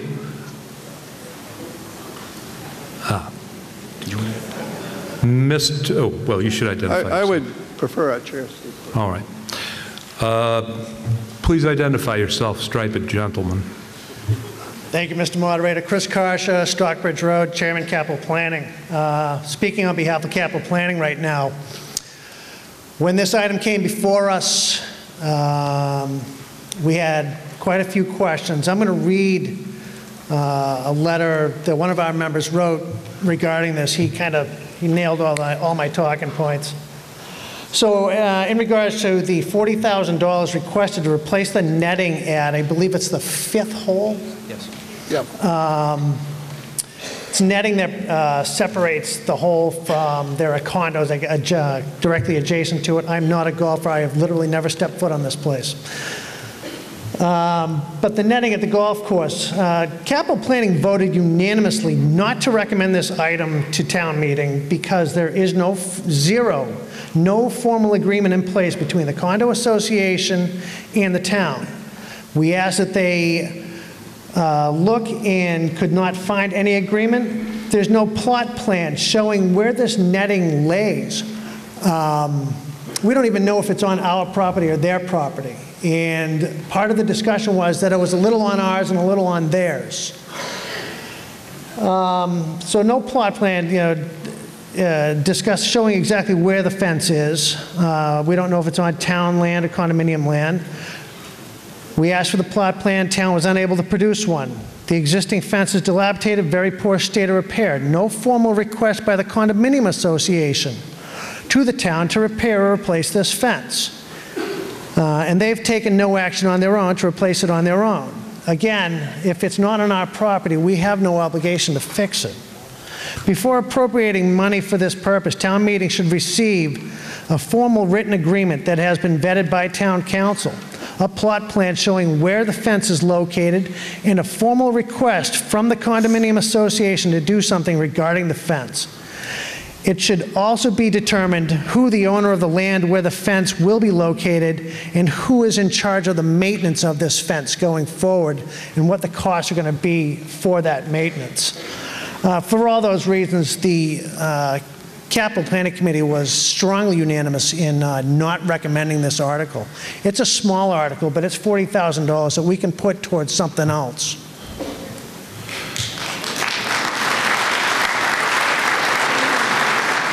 Gentleman to my right. Mr. Moderator, John Whitaker, 594 Country Way.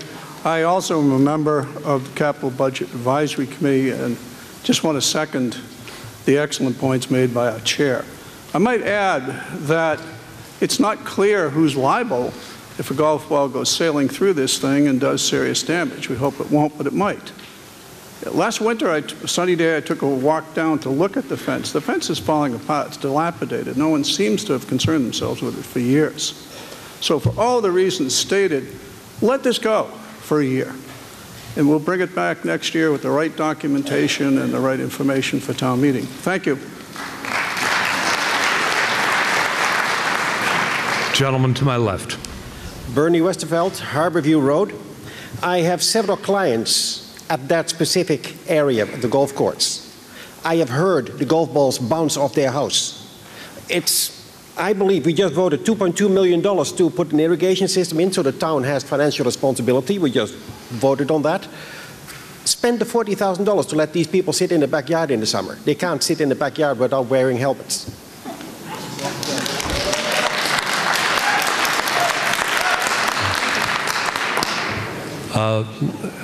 Hold on. Lady to my right. I'm Eileen Farraher, 38 New Kent Street. I'm president of the Fairway Village Condo Association. It is absolutely essential for the safety of Fairway Village residents and their guests that Widows Walk install a proper golf net at the 5th hole. We are regularly inundated with golf balls, and it is just a matter of time before someone is seriously injured or even killed. It is the only hole, the 5th hole is the only one where golfers, when teeing off, are hitting the ball directly toward private residences, homes. I've had painting contractors almost hit. I've had roofing contractors almost hit, landscapers. And I have almost lost my own head, and my daughter has almost lost hers when sitting on our deck trying to enjoy the good summer weather. And we've had people even say that they are afraid to let their grandchildren play on their decks or in the immediate area because of the number of balls that we get over on our property. And I'm not even talking about property damage, broken windows, damaged deck furniture, but I am talking about the seriousness of the accident that could happen to an individual. And it is my understanding that the town, if someone gets seriously injured, would be held liable in that case. The other thing I would like to address to the gentleman of the Capital Committee who said that the town has never been contacted about that. I have a folder of documents which I have sent to selectmen and to the previous TA, to Al Bangert, to Bob Sanderson. This has been going on for several years now. And something really needs to be done for protection. A town engineer did come out at Mr. Bangert's request, and the town engineer said that the existing net, and that I put that in quotes because it's a joke, it's not long enough, it's not tall enough, and it's not a proper golf net. But it is the posts that are presently there, which are really just flag posts. One is on town property, one is on our property, one is on the property line. Now, this is what the town engineer said to Mr. Bangert. So I do respectfully disagree with the statements made by the head of the Capital Planning Committee. And I was unaware of that meeting because I would definitely have been there. So with that, I would like respectfully to request the vote of all the citizens here in favor of installing a proper golf net, a protective golf net at the 5th hole before someone loses their life. Thank you.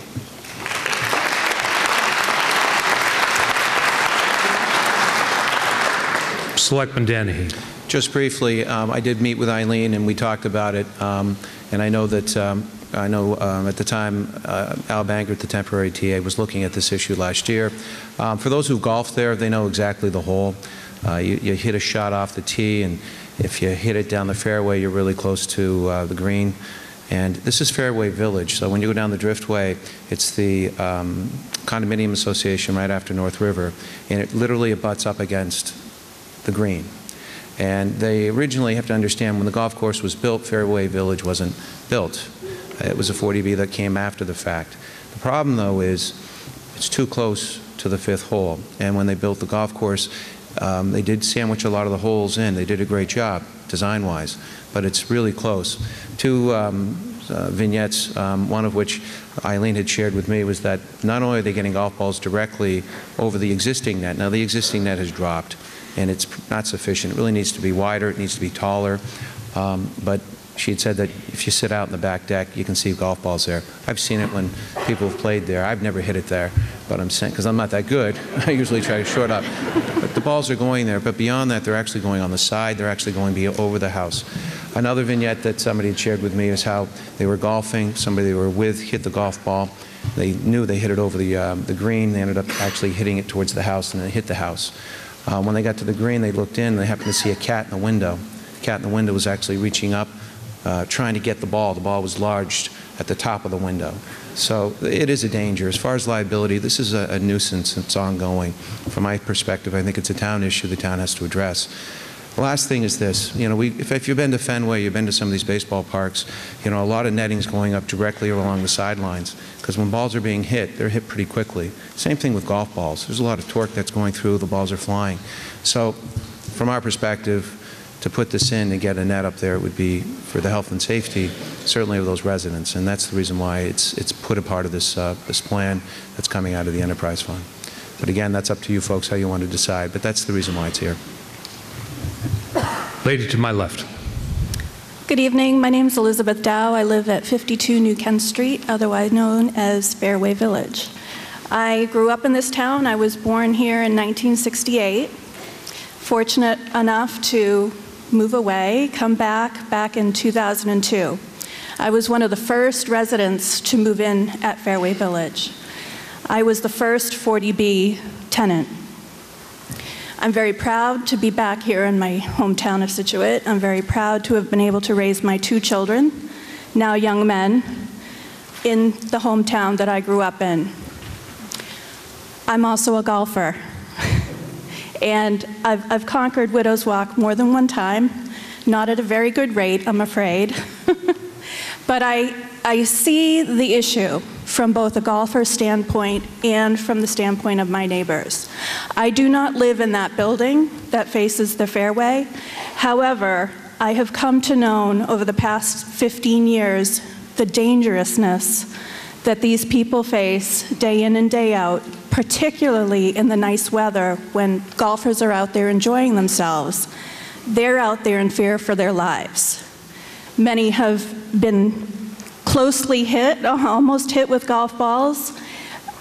I certainly wouldn't let my kids play out front in the parking lot riding bikes for fear that they were going to be hit, because many times those good golfers actually hit those balls right over the building. In the 15 years that I've been there, the golf course has been wonderful to work with. They have maintained the netting. Over the past couple of years, it's been let go. It's no longer useful. It needs to be replaced. And in my opinion, $40,000 is not a lot of money when you compare it to the liability that the town could face should someone be hit in the head, debilitated, killed, or whatever. And again, like Eileen, I'm not talking about the property damage. That's something that the owners knew when they move in that could be a possibility. I'm talking about life. I'm talking about quality of life, and I'm talking about safety. To me, I see this as a health issue. And thank you for supporting the motion, John.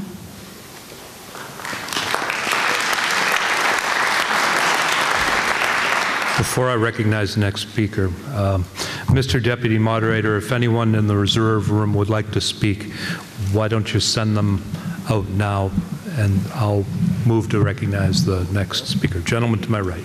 Mr. Moderator, James Hunt, Manlot Road, through you to Town Council. I'm concerned about, as a member and a taxpayer, I'm concerned about the potential for liability. Could we have a comment from Council as to the potential liability on the town's part? Madam Town Council.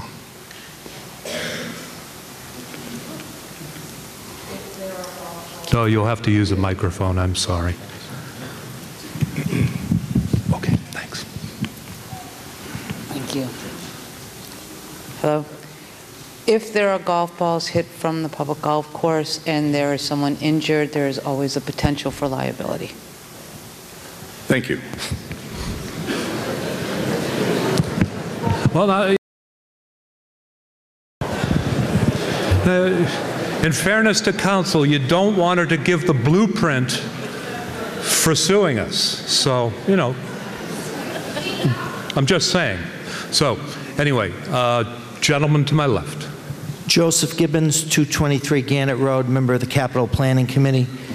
The reason I went against this article was that the town management, the administration, did not present us with any documentation.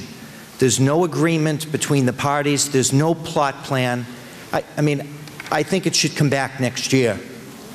Do your homework, come back before the board with the proper documentation, and don't just write a blank check for $40,000 without any backup.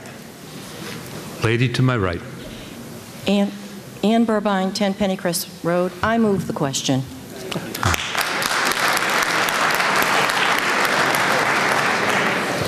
All right.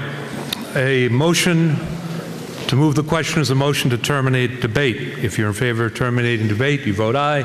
If you want to debate the matter further, you vote no. It requires a 2/3 vote. We have 2 rooms.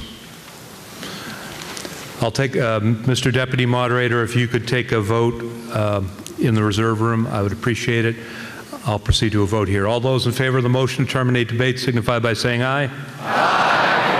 All those opposed? No. Unanimous, but 2. But we got to hear from the other side.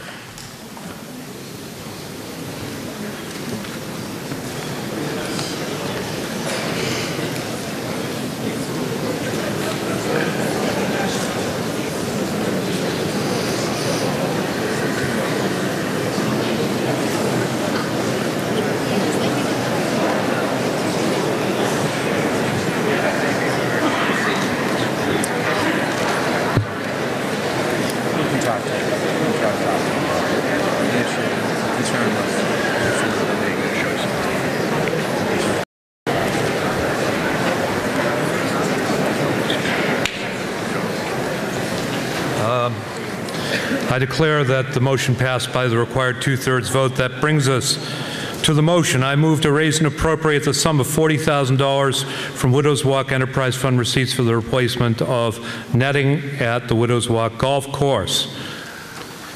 All those in favor? Oh, it requires a majority vote. That's the good news. All those in favor signify by saying aye. Aye. All those opposed? No. All right, we'll see what's going on out back.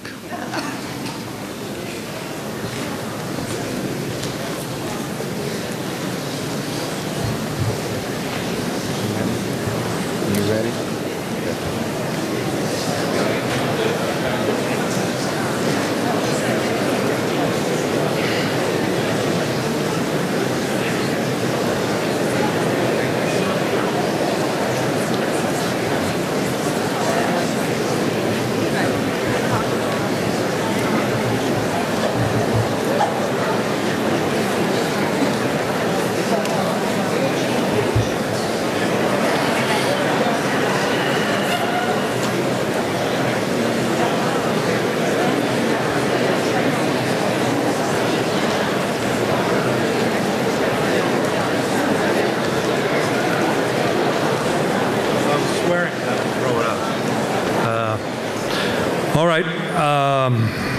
So voted and declared passed by a majority vote.